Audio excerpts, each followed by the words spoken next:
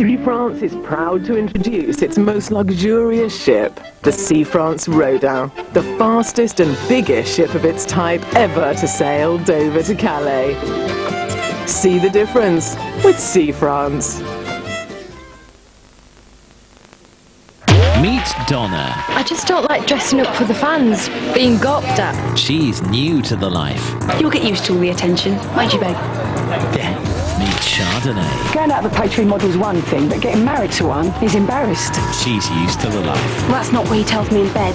Meet Tanya. You disgust me. She'll do anything to keep the life. If you lose the plot, we could both end up in prison. From the makers of Bad Girls, Footballers' Wives, Tuesday at 9, ITV1.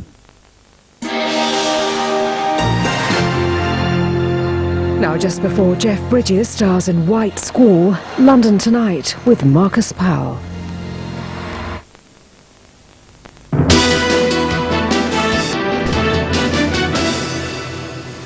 Good evening.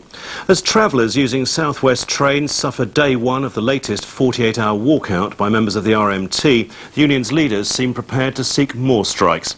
Downing Street's called for peace talks to resume, but the two sides seem as far apart as ever, with hundreds of thousands of passengers caught in the middle.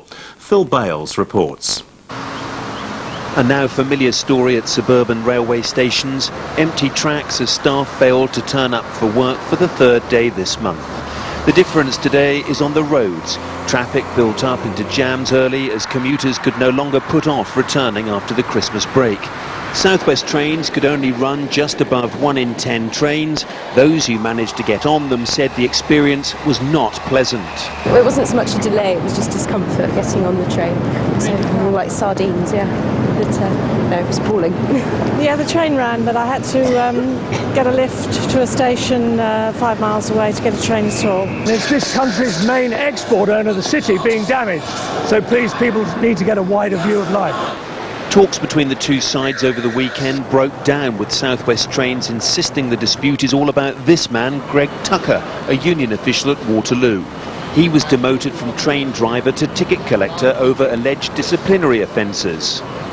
The one thing we're not prepared to negotiate on is the safety of our customers, and they know that tomorrow's strike is about our discipline of an activist who's admitted safety offences. They know we can't compromise on that, but on pay we have moved and moved. We've offered them far more money than they've achieved anywhere else in the UK. Although Downing Street has now appealed to both sides to negotiate a settlement, there could be more industrial action ahead. The union's executive meets tomorrow. One option is for longer strikes of 72 hours. I don't want to speculate, but at the present time, once our members know what the options that were placed before us, I'm quite sure they will be really incensed at the inept attitude in which the negotiations have gone as far as Southwest Trains concerned. The two sides are deadlocked. 16 hours of talks over the weekend failed to produce a glimmer of hope of a settlement. This is Phil Bales for London Tonight. Well, all day we've been running a phone poll to see what you think about the industrial action on Southwest Trains. We asked if you support the strike, and thousands of you called. 20% said yes you do, 80% said no. A 30-ton crane collapsed onto a house in South London this evening, narrowly missing builders carrying out repairs on the roof. Neighbouring homes in Southfield were evacuated when the crane lifting bricks toppled over, smashing through the roof and first floor of the house. It also crushed a parked car. Two larger cranes later lifted it from the building, and emergency services say it's a miracle that no one was hurt. And there was drama in Surrey as around 500 people were evacuated from their homes after a live Second World War bomb was found in a back garden. Half the villagers of Lingfield were forced to flee their homes as soldiers and police moved in. Sarah Smith has the details. Threatening the village 60 years after it was dropped, the World War II bomb forced police to seal off half of Lingfield, while army bomb experts decided on a strategy. We have two possibilities. One would be to carry out works in situ there, or to remove it to a safe location, at which point we will detonate it. Local people were taken to the nearby football club. They won't be allowed back into their homes until given the all clear, which is expected later tonight. Well, it's a relief to know that it's been discovered now, really, but it's worrying to think that we've had it there all that time. Ignorance is bliss, though. The 50-kilogram bomb was found by gardeners working at a house in the middle of the village. As well as placing a 300-metre cordon around it, police have set up an air exclusion zone. Meanwhile, residents just have to sit it out while the experts decide on their plan of action. This is Sarah Smith for London Tonight. One of the masterminds of the Millennium Dome raid said that he had to try to steal the £200 million worth of diamonds as security was so lax it looked like the chance of a lifetime.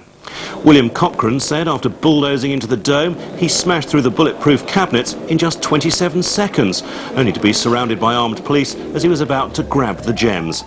Cochrane and 3 others admit conspiring to steal the gems, but deny the more serious robbery charges. The low-cost airline EasyJet is to order 75 new planes as part of a major expansion planned for the next 5 years. The deal from the Luton-based firm is worth £2.7 billion. Finally, London's galleries and museums enjoyed a surge in visitor numbers in December. Credit's been given to the government's decision to scrap admission charges on the 1st of the month. The Victoria and Albert Museum in South Kensington had the greatest success. Almost 175,000 people visited last month, up almost 132,000 on December 2000. That's it from us. We're back with bulletins during GMTV from 6:30 tomorrow morning. Until then, good night.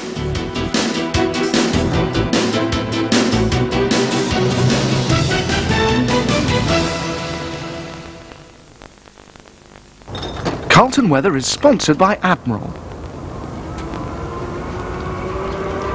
Admiral, car insurance for all weathers.